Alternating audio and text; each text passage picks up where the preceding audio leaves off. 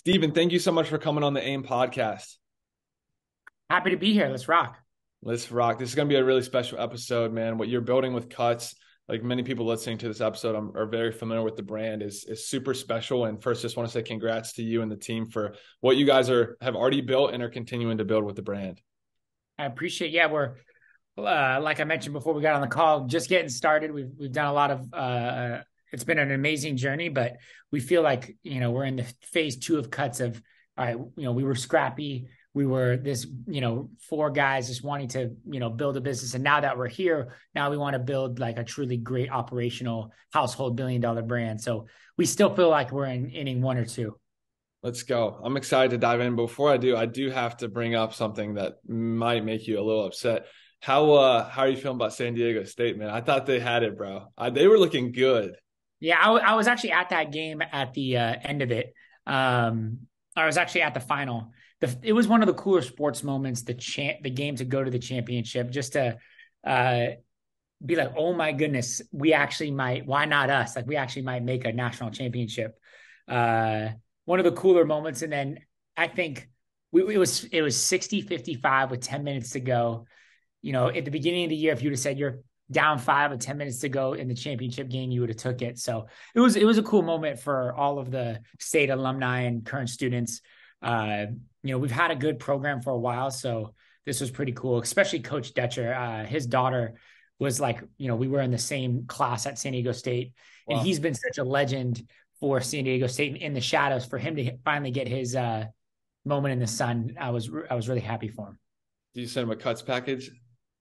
I think we send her daughter's husband packages or Let's something like go. that. So, I love it, bro. That's but so Matt Bradley on the team, he gets a bunch of cuts, like some of the guys, Trammell, all those boys. I'm sure, man. That's so cool. So cool. But dude, I'm excited to dive in. There's already just great energy and the way you speak about cuts and the things you're doing. So I think it's going to be a great episode. But before we talk about cuts, this is super important. I think a lot of people enjoy hearing more of your background and your kind of story pre-cuts, because we have on founders on the show and it's cool to hear what they're building. But I think the context leading up to that is always super interesting, just to kind of understand where your mind was at and some of the things that you were working on before you took the initiative to start Cuts. Yeah. So when I graduated school in 2013 from San Diego State, and I thought I wanted to be like a marketing agency exec, and our school had there's this agency called Lambesis Agency. It's actually featured in a couple Malcolm Gladwell books, and so it had a good reputation of being like the agency in San Diego, like premier branding agency. I remember like when I got the job, everyone was like, "Oh my goodness, Steven got a job there. Like that's hard." And so I went in with a lot of pride, like this is what I wanted to do. But then, like within like a week, I was like, "Shit, I do not want to be an agency guy. This is tough." So I think that job, but the job was really good for me to learn branding, and they're the best. They were the best at it in like the late '90s, early 2000s. So I did learn that, and I met some amazing people: Chad Farmer, Nick Lambesis, Brian Muntz, like Oscar Letteroth. All those boys are like icons in the game, and to be able to learn from them firsthand was awesome. But it wasn't really something that I enjoyed doing. Um, and So I worked there for a year, and then from there, when I was there, I started to get the itch of could I start my own e-commerce business? At the time, my buddy was running Movement Watches. He was their first employee, which was Blake Pinsker, and then I became friends with the CEO Jake, and I was like, oh, maybe I could start an e-commerce business. So in 2016, after leaving that job and uh, you know bouncing around to a couple jobs after that, I said, I'm going to move home and I'm going to start Cuts. And I got the idea actually from working at Lambesis. Everyone was wearing t-shirts and nice jeans. And I was like, oh, there's an opportunity here. Uh, Doing t-shirts. It's something that I love.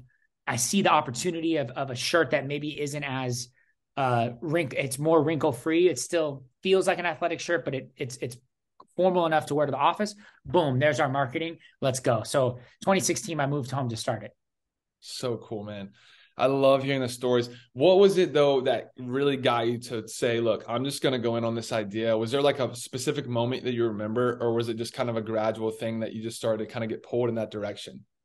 Well, I left a part off of that story. I got laid off from Lambesis, and I Okay. remember talking to my dad and just having such a bad feeling about it, and being like, I never want to be in the situation again where someone else has that ability to change my career and my livelihood. So I want to start my own job, or start and have if the customer doesn't buy it, that will be why I don't have a job, but not because someone else is going to have that power. And I just didn't want to be 60 and someone say, hey, I can get someone younger, cheaper, you're out.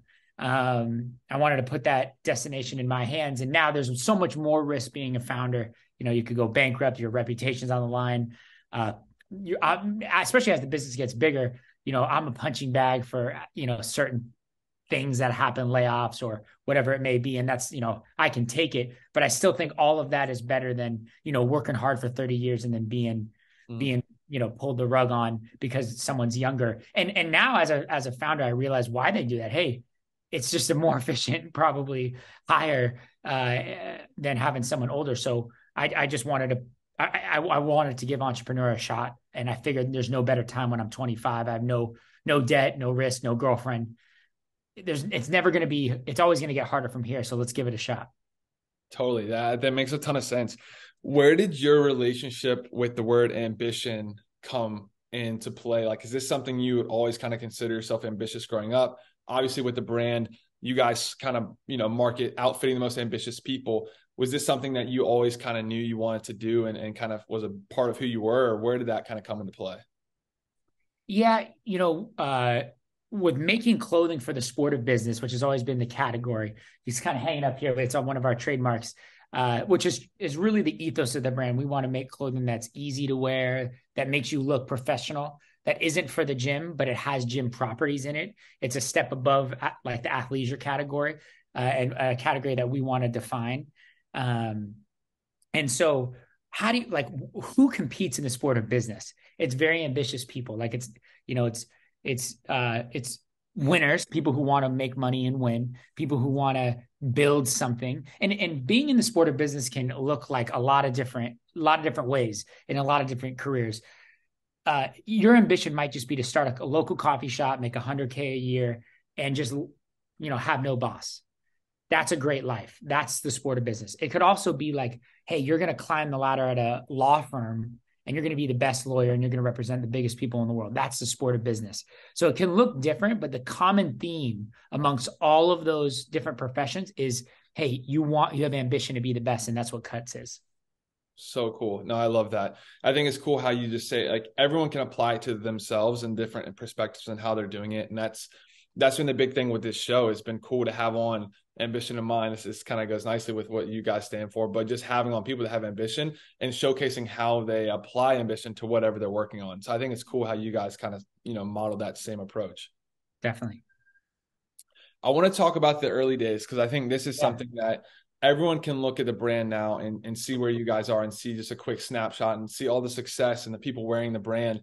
But there was a lot of work, consistent days put in to get to the point we are at now. And I know you guys have, goals moving forward. What did some of those early days look like starting the brand, and maybe share some challenges or things you learned throughout the process there? Say the early days, the biggest challenge was like mental, because I was moved home and I was 25, no girlfriend. I lived in San Diego alone. I was living the life there, living in Pacific Beach. It was awesome to move home to a small town, kind of put my life on pause and really focus on the business. It was very scary. I didn't want to be that kid that moved home to start a t-shirt brand that wasn't successful. So in the early days, I was really I thought I had more confidence than I had. But through the entrepreneurship, and I always say this, entrepreneurship can give you, and it really teaches you how to have confidence, because no one's going to believe in you. You have to find that within, and you have to be willing to tell your mom, your sister, your friends, like, I got this, and they're not going to believe you at first. So it really builds that confidence muscle. Unlike many things, and it has made me much more well-rounded because of it. And so I think that was like the biggest challenge, is just building my self-confidence to be able to have thick skin when things got tough. And like, we had fabric stolen from us. We had a million things go wrong. We had the UPCs not on the right, were not right. So it messed up all the orders. Everyone got the wrong items. We've had, we shop by cut, and the split hem had the elongated tag, sizing's off. I mean, pretty much everything under the sun in the early days. The Henley Wow. was crooked. I mean, it felt like every week there was something wrong. And I think through that, one of the things I learned was context. You know, when in the early days, let's say 100 pieces got messed up out of 1,000, and you're like, oh my goodness, that's 10%. But if you can kind of look further and say that's 10% of the orders now, but like cuts, we've sold to millions of customers now. Wow. 100 is like nothing. And granted, I don't want to make it sound like we don't pay attention to every order, For but sure. things in business aren't going to go your way. And if you look at everything like the end of the world, you're gonna have a heart attack. The show will go on, and the best thing you can do for customers is just admit the mistake, make it right, and move on. And so I think, through those early mistakes, it was really good having messing up on a small scale so we can avoid those mistakes on messing up on a big scale like we do now. I'm trying to think what were some other challenges too. That's super valuable though. That makes a ton of sense. Yeah, that's awesome. I'm curious your take on this. You talk about just you have to have confidence. Entrepreneurship is a great way to really kind of test your confidence and kind of figure out what you're made of. I asked this on another episode with someone else. Do you think confidence is something that you choose, or do you think it's something that you have to earn and work for? I think confidence can come from a lot of different places. Like, I was raised with a mom that said, "Hey, you can do anything. You can be anything." Every day when I left for school, so I kind of always had like confidence. I think instilled in me, and I was very lucky from an early age. But then, it's just like a muscle. If you don't exercise it, you can lose it. And periods of life, it could come and go. So like maybe a freshman at San Diego State coming from a small town, like my confidence wasn't as high, but by a senior, I was able to, have more confidence, and I've been there before. So I Sure. think putting yourself out there allows you to continue to build your confidence. I think having good people around you that tell you they love you and you are good, you don't need to be anything. I mean, it's so funny now. I see so many individuals that are posting all the time, and you can just see the insecurity in their photos. I think and I think a lot of people will try to overcome confidence by like posting more on Instagram and showing that they are actually outgoing and stuff like that. When I actually think it's showing the opposite. The most cocky guy is the one that never feels like he has to do anything. Now, it doesn't mean you're not proud of things and you post and do all that, but to really show and be confident is just knowing who you are and not needing anyone else. And so not feeling like you have to post for approval. I love that. I think that's super, super powerful. Knowing who you are, I think is a huge part of it. And again, not trying to compare. It's so easy to compare, even as an entrepreneur. Like I think that's something that maybe is not talked about a ton, but as you enter competition, constantly looking left and right what other people are doing, while you do need to do that to some degree to learn, you got to stay focused on, who you are, what you're trying to do, what problems are you solving, and how are you bringing value to the people you're serving. Definitely, definitely. I want to talk about team a little bit because I know you mentioned earlier, it was 4 guys. I think you said 4 guys kind of starting this, getting it going, hustling. Yeah. So you being the founder, what did the early days look like from a team perspective, and how did you guys kind of build out, the infrastructure of the brand from a team, standpoint? Yeah, I think this is really important. Is in the early days, you want to find people who do all separate things. So my first person was an accountant who now runs our finances. The second guy was an operational guy who runs like planning and inventory purchasing. The third guy was one that was good with the camera because, content is so important. And then me, I did the brand in the community out of the gate. And that was so important for us there wasn't a lot of friction. It was like, hey, I got this, you got that, go. And we were really quick. So sometimes founders hire like their mini me, or the someone that's too close to what they do. And I think that can lead to a lot of friction. So, Carter and myself, who runs finances, like, I just know he's got it. And that gives us a lot of peace. And it allows us to have a lot of speed because we're not doing the same thing. And in the early days, that's what's going to make you. It's just doing separate things. Yeah, it's really good. That's super helpful. And then in terms of scaling and kind of building out the team, like what did that process look like for you guys? Was it as the brand just started to gain momentum, you just started to kind of bring people in appropriate roles to tackle different things? How did that kind of work for y'all? I actually think that's some of the thing. That's our next phase of challenge for Cuts. I'm not convinced we've have become experts in like building a team past 60 people. I think we've had our struggles with doing that. I think it's really hard to replicate like that early success that we had in a way at a larger scale. And the biggest thing I learned over the last year is like, it's so cliche, but culture matters so much and I think culture, I always knew that and I heard that before, but what it means to me now is that I think people have to see life in the same way. They have to see, and it doesn't mean like political affiliations in that. It's like, do you believe that like, hard work drives results? Do you believe like, simple, like, do you want to work from home or do you want to be in the office? Like if you have different beliefs there, it's going to create too much friction. Do you see like the customer in the same way?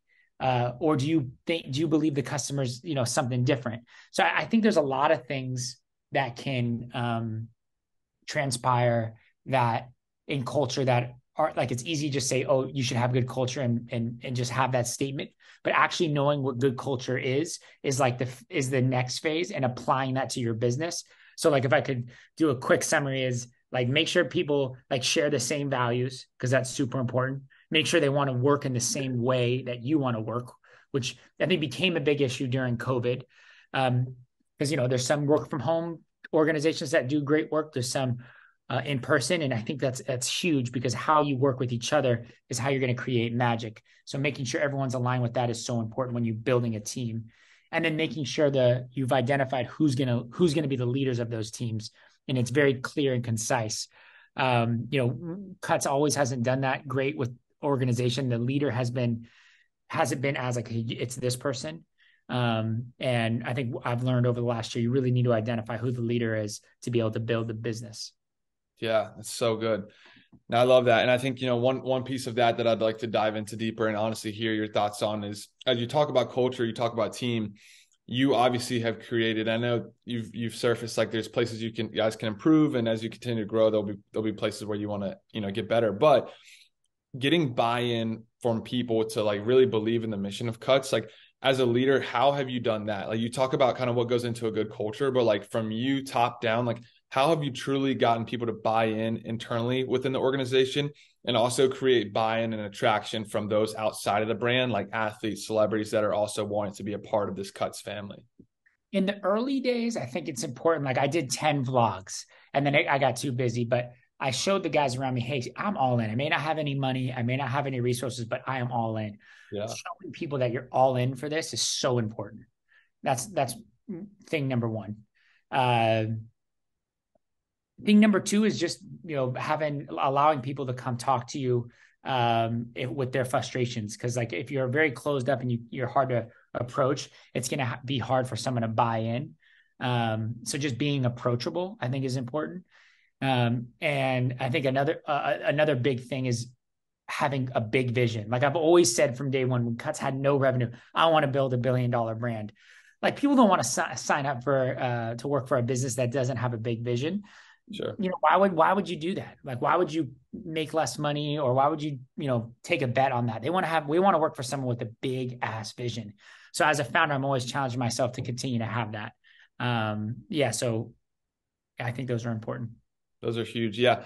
I think too, what I tell people is like, I really believe like positive energy attracts. And I would say from a brand perspective, you guys have a very positive energy around the brand, like you leading it. And obviously you're a great team, pushing just the envelope of constantly trying to innovate and be ambitious and do things that, maybe other brands aren't willing to, or maybe scared to do. And I think that attracts people. I think there's a level of that where there's uncertainty, I think there's a level of that where you don't necessarily have a guaranteed outcome, but you're going towards that outcome. And I think that also just like turns heads and gets people like interested in what you're doing. Definitely, definitely. Yeah, I think it's uh yeah, positive energy is so important. Yeah, you never yeah, it's so in countenance. Do you know what countenance means? Like accountability, like, No, having a good countenance. Countenance is like your facial and emotional, like how you present oh, yourself in a room. yeah, Like yeah. a guy that like when you walk in a room, people are like, oh, he's happy, he's energetic. Like having a good countenance. It's like your physical appearance of I might be just describing the word wrong, but it's kind of a facial and emotional uh opinion when someone walks in the room, like walking into a room with it, being energized and with joy and having a smile on your face. Those are things that really impact the team. And, now with interviews, we hired people during COVID. We didn't see what their smile was like because on the Zoom, they were wearing a mask and then in person. And I think it really hurt our organization because Wow. like you miss the things that are not on the resume and that impacts culture. So,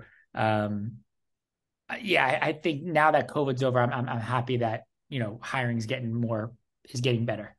That's great. That's awesome. Another piece to the puzzle that you kind of touched on is something you had your hands in very heavily from the gate, and I'm sure you still do to some degree, is the community side of the brand. I think this is something that's super interesting. I'd love for you to touch on as, brands continue to develop in today's age. I think the ones that have a really strong strategy and ability to activate a community beyond just selling the product, I think do a lot better than others.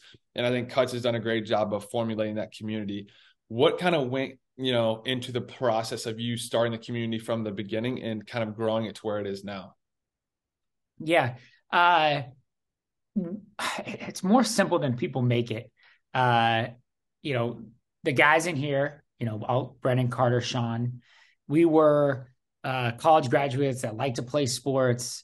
Maybe not the best at sports, but we loved being competitive and we like, working out, being healthy, living a healthy lifestyle. And we built a brand around those principles of being competitive, being great at like taking care of your body, or at least trying to. Doesn't mean you're like a perfect gym guy. And I have donuts all the time and fries, but I love hitting the gym and I love being active, like living an active lifestyle. Yep. And then, lastly, I want to win at what I do. I want to be competitive. So we went and found people that have that similar mindset that can compete in the sport of business. So just being able to identify that is what makes good and bad ambassador programs or communities, because I think some communities just accept everyone, and then that can lead to like just a bunch of people, but you need a common thread to have success. So, and that's what ours has been, and you've been a part of that. 100%. Yeah. It's like you definitely have to have standards, you have to have expectations, but also be like welcoming that, if you're able to come to where we are and meet us where we are, like we want to build this thing together, but we have things that that are non-negotiable. Like these are the standards, these are the things we live by, these are our principles. Let's go get it kind of thing. Yeah. I We're love it. actually, part of our next ambassador program is going to be, because before, maybe I shouldn't say this on the podcast, but I think you'll like it. Is we're gonna we're not as an application. It's just going to be a video submission. Wow. No more like video submission and then your socials, obviously, but we want to be able to see people see them talk to us and what does Cuts mean to them, and why they are going to be a great representation of competing and winning in the sport of business. It's just open ended, and then they'll go, and that's going to be our new way to vet it. And I think, and it doesn't matter if we're not going to look at follower count or it's all about value and that person of how they're great at that. And I think it's going to lead to a really high quality team starting in August. Dude, that's super unique. I think You'll have to get your video ready. yeah, I was about to say, I'll start brainstorming that now. I think it's a great idea, man. I think it's cool. And at the end of the day, I think what some brands miss too is that like you're serving and interacting with like real human beings, like they're real people. And when you have the skill, the ability, the talent to decipher, who's going to be a good, real human, real person to bring onto the brand, I think that's a really strong skill that's very overlooked. Because at the end of the day, like that's how I think you play the long game and build something that's built on a very strong foundation, not a quick money grab, or this guy might be great at sales, but is he the right fit for the brand and the brand image and what we stand for? And will he go represent the brand in the way we want him to? Because he's now, or she's now, an extension of Our our moat. principle. Exactly.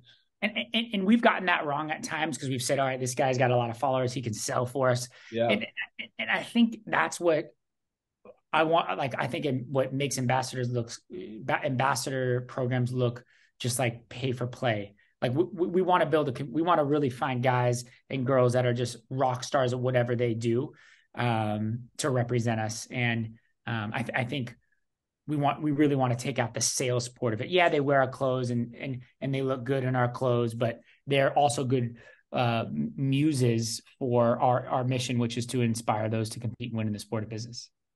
I love that, dude. That's super helpful, man. I'm in the process right now of building out a community portion of the brand I own. It's a supplement company, and I'm these are all things you have to consider. And I think there's like the short, like the tunnel of like the short term way to look at it, and then there's a long term way to look at it. And I think you guys are obviously taking the long term approach of what's best for the brand overall and how it's going to continue to grow and build, not just short term. Definitely. What has been, and you might have a couple that come to mind here, what has been one of your proudest moments so far building this brand? I'm sure you guys have activated some incredible, parties and different things like that. I'm sure had certain people, celebrities that you've seen wearing the brand. What has been like a really proud moment for you, and why? So I've had a lot.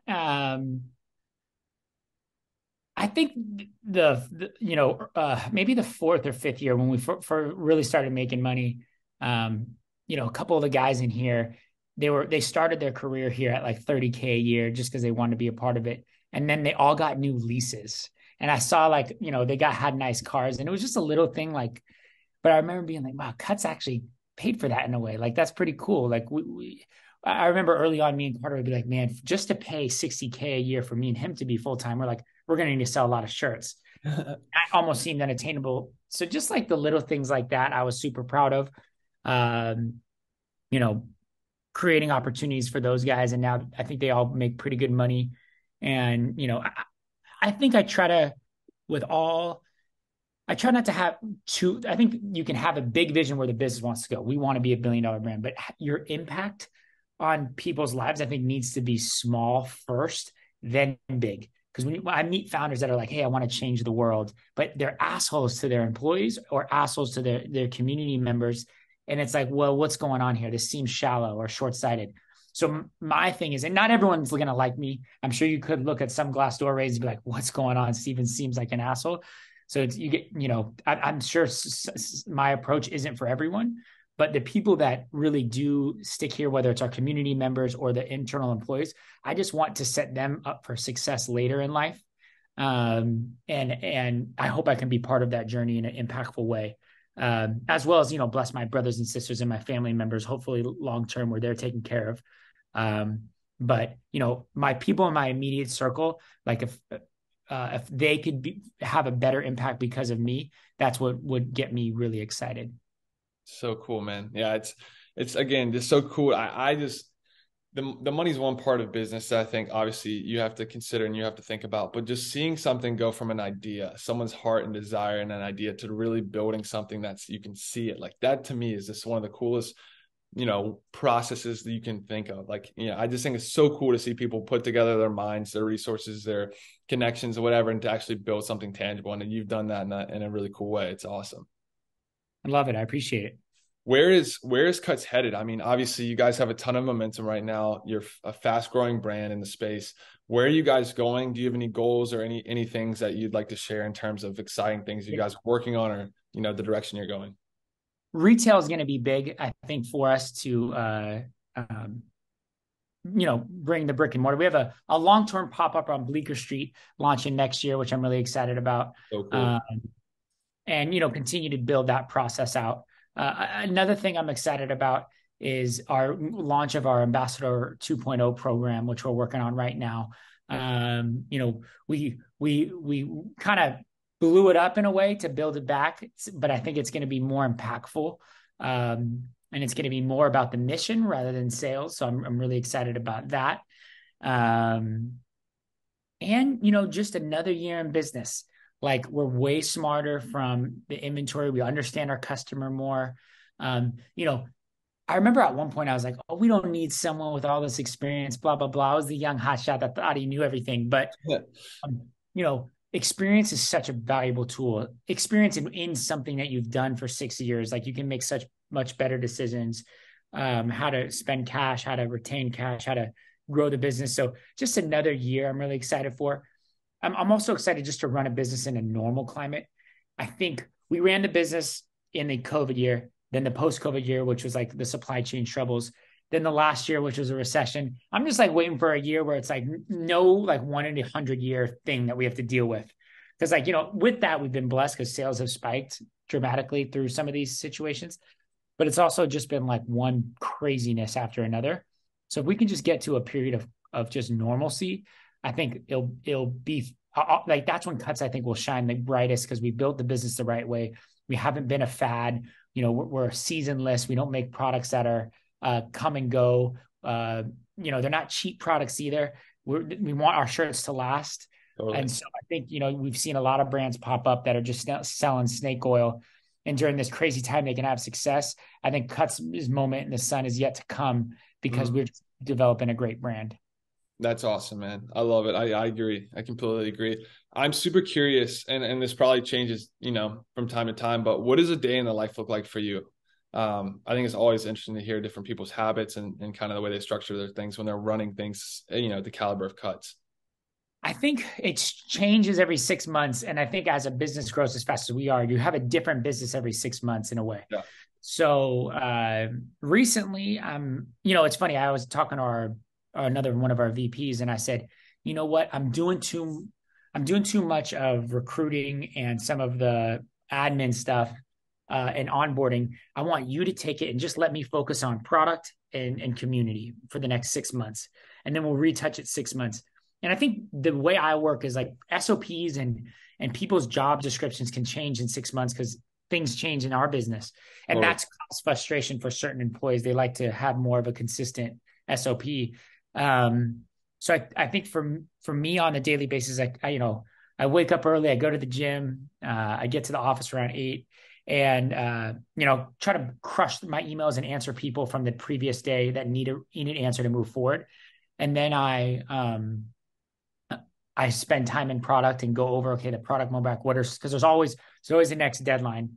Try to, wear products. And then recently I've been rebuilding our community approach, meeting with the individuals to run that. And then to end the day, I usually go over new business, new things that come about with our VPs, and try to spend time with them. So it changes. I think in summary, the role of a CEO is to be like a chameleon in a way. Like you never know what hat you need to pull. You need to know just enough to get it to the person that knows more than you. Mm. Uh, and you got to have a good feel for the business. What's the general feel? Like where are we at? Like do we have momentum? Do we not have momentum? And I think the founder's gut in developing that is usually what makes a great business and a bad business. Like for right now, um, uh, you know, the biggest times we've had failures is when I haven't followed my gut. And so I think like more and more, I'm just saying, nope, we're not doing that because it may not make sense to the rest of the organization, but I know it's not right. I love that. That's super, super cool. I like how you compare it to a chameleon. I think that's pretty interesting way to do that. Yeah. Do you have any hobbies outside of business? What do you like to do when you try to just relax or disengage? I like to go on runs. I go on like a 7 mile run, a trail run on Saturday mornings, like almost every Saturday. I've done it 65 times I've almost done it once a week, like, in the last year, Super maybe cool. slightly more than 55 times or slightly more than once a week. Uh, and then hang out with my family. I'm a big family guy. I have a small group of friends, so I like to hang out with them when in LA. Watch sports, spike ball, volleyball, those things in the summer. I just like to get out and active if I'm not in the office. But my hobby is cuts. I love it. I love every I second can of it. tell. So I can that's tell. uh, that's my hobby. That's so cool, man. Well, dude, this has been such a fun interview, and I'm super, super thankful for you and all you've done and just your time to take this, because I know you're super busy. But last question I have for you as we wrap this up: one piece of advice that you would give to a young entrepreneur from, something you've learned from your journey, from where you started to hustling, trying to get a t-shirt to market, to now running a super successful business with momentum to continue to scale. One piece of advice. Understand that this is my newest one. So I said it at a panel I did yesterday, but understand the season that you're in. And this is the biggest lesson for us. Like in previous years, we've tried to grow month over month and spend growth month over month. And sometimes seasons are telling you, hey, it's actually not time to push it. Work on the mechanics. Then there's seasons like, hey, you got to go all in. You need to go and go and spend and grow. I think understanding the season that you're in will allow you to be most efficient. And then if you zoom out and pluck yourself out, you'll then realize that you didn't slow down. You grew in a different pace, which is the most efficient pace, rather than just like fighting the fight and, hitting that brick wall when it's not working. You need to identify when those phases are so you can be most efficient. And that's like, doesn't matter what stage of your business in. Early on for Cuts, we launched our website and our product, we spent on Facebook ads and we lost $6,000 and get a single sale. I had to then stop Facebook ads, stop growth, and just focus on the website and the imagery. Then when we turned it on, we were able to grow again. So that was an example of understanding the moment and understanding the phase that, hey, it's not a spend period. Focus on the website so you can get it good enough to be able to be successful. Recently, Q1 is always a slow period, but I'm like, screw Q1. We're gonna ramp up in Q1. That's not a good way to run your business after Q4. Save that budget and do even more in August or towards the end of the year when people are buying. So I think understanding the season that you're in can lead to the most success. And it's something that I don't think gets talked about enough. That's a wise answer. That's a vet answer right there. Cause it sounds like when you're getting going, you're young, you're just like, I want to go.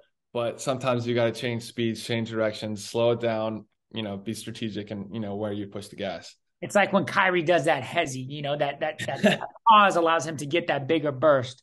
But if he was just running up and down the court, he's not gonna catch up. He's not gonna get by anyone because it's just not gonna be as swagger. I don't know if that's a good analogy, but I was gonna use Tyler Hero, but I guess Kyrie works too, man. I was gonna use I love Tyler Hero. He wears Kyrie. Exactly. Bro, thank you so much, Steven. This has been so dope. I'm so thankful. And man, congrats what you're doing. Continue to kill it. And this has been a great episode of the AIM podcast. Love it, bro. Good luck to you. Let's go.